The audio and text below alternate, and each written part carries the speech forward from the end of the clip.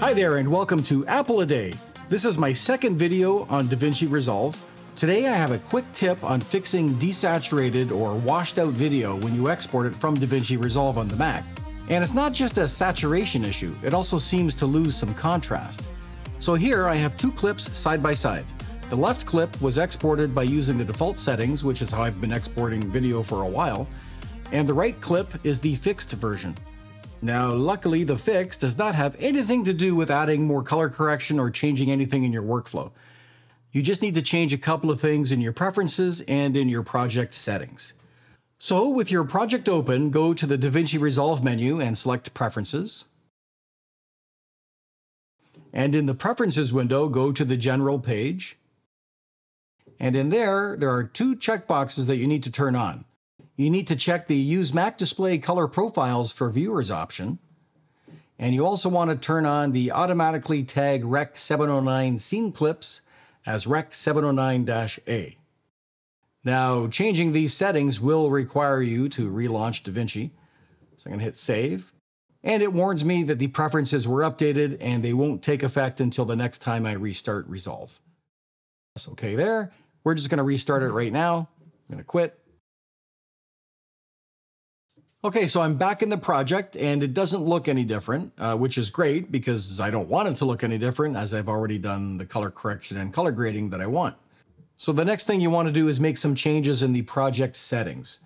So over on the bottom right, you've got this little cog. I'm going to click on that and that will open up the project settings. I'm going to go to the color management page. And in there, I need to change the output color space to Rec 709-A. But that does not appear to exist. This is what tripped me up before when I was trying to fix this export problem.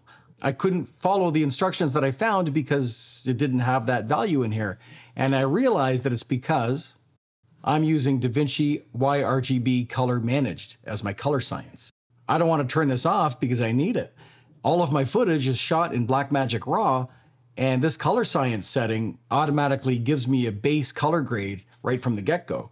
I don't have to have any correction nodes just to get started, nor do I have to use any LUTs. So I don't really want to change this to say DaVinci YRGB. I need Color Managed to be turned on. So what I realized is that if I uncheck the Automatic Color Management option, at first I thought this might mess with my color grading, but it doesn't. And what's great is now in the output color space, I can find Rec 709-A. And there it is. And that's it. That's all you have to do.